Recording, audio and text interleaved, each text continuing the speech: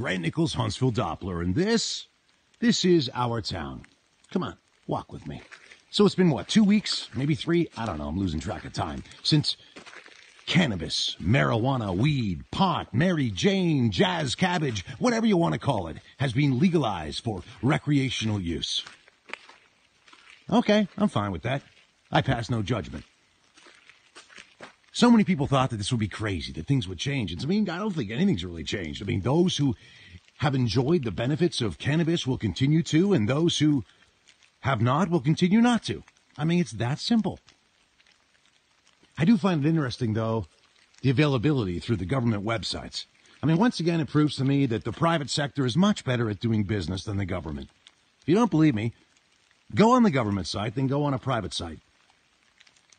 I've done it. It's crazy. There's so much difference. Like, for example, on a private site, way more is available. Prices are a lot better. They even have a thing called the Bud Club where you can put it towards your next purchase. Free shipping, free delivery, and it actually shows up on time. So I think the government's dropped the ball a little bit with that. And also, I've been reading the arguments of people saying that marijuana is a gateway drug. If you try the marijuana, the next thing you know, you'll have a needle stuck in your vein, or you'll be having your lips wrapped around a crack pipe, or snorting whatever it is that people enjoy snorting these days. I don't buy that. I know many people that have enjoyed cannabis, and they don't dabble at all in the hard drugs. And I can honestly say, and I'm being honest, I've never even tried cocaine or heroin or any other heavy drugs. I've smoked my share of marijuana. I'll admit that. I have. So I don't buy the whole gateway argument.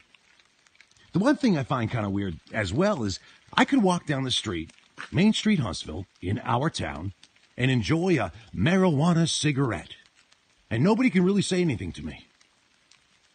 But I can't walk down the main street and have a King Can, have a beer. I'm a criminal. It's illegal. I could be fined or arrested. That part of it I don't really understand. But at the end of the day, like I said, I'm just happy, but I feel bad for all those who spent time in prison, who had their reputations ripped apart, marriages destroyed, friendships destroyed, and lost their jobs over a small possession of marijuana. I wonder how some of those people are feeling now. Anyway, just me going on random as usual. Grant Nickalls, Huntsville Doppler, and this is our town.